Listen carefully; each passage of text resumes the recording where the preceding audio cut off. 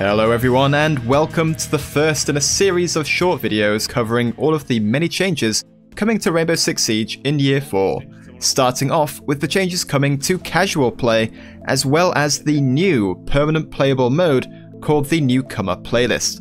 First, in casual, we will be seeing in Year 4 the round timer for the action phase will be reduced from its current 4 minutes down to 3 minutes 30.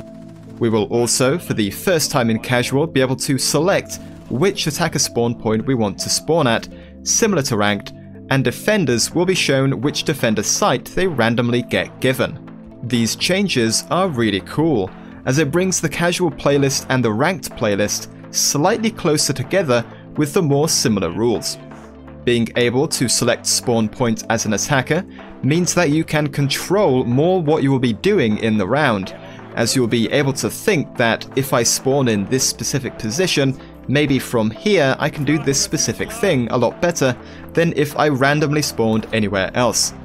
The defenders also knowing where they will be defending is also good news to hear, as it will give more meaning to picking certain operators, such as, in my mind, Castle and Mirror specifically, and enable greater strategy from the defender setup.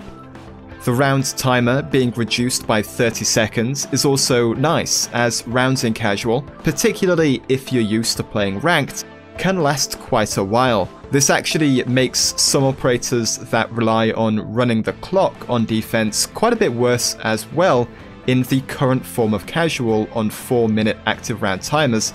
Operators such as Smoke, for example, who really want to be chucking their gadgets in the last 30 seconds of a round.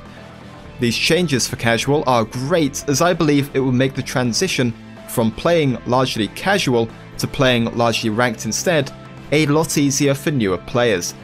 And having more control in what you're doing and how you choose to defend, in my opinion, will simply improve casual play. Moving on, we'll also be seeing the addition of a new permanent playlist called the Newcomer playlist. As the name would suggest, this mode will be targeting the newer players in Siege, with a rule set aimed at making learning Siege quite a bit easier for them. The playlist will only be running the bomb game mode, will only have 3 maps in its map pool, which are, by the way, Bank, Consulate and Chalet, and you get to choose your spawn point as an attacker. Most importantly of all though, only player accounts between levels 1 and 50 will be able to queue into this playlist. These rules are clearly quite restrictive if you're a long-time player, but as a new player to Siege, having only 3 maps to learn will be a massive help in reducing the pressure on the average new player. Maps in Siege are of course fairly big, and more importantly can be destroyed and defended in many different ways.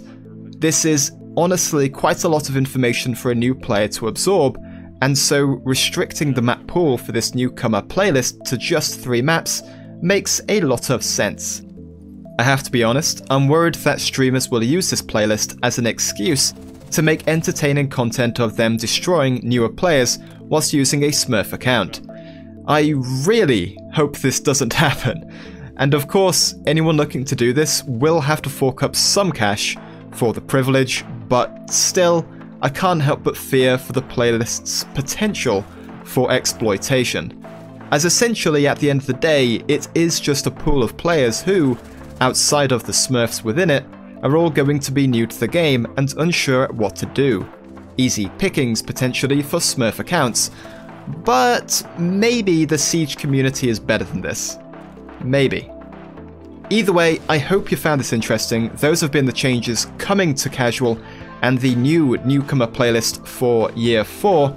The next video will be focusing on the details of the updated ranked playlist, which, you might have heard, is finally coming out of beta. And of course my thoughts on the whole thing. Thanks for watching.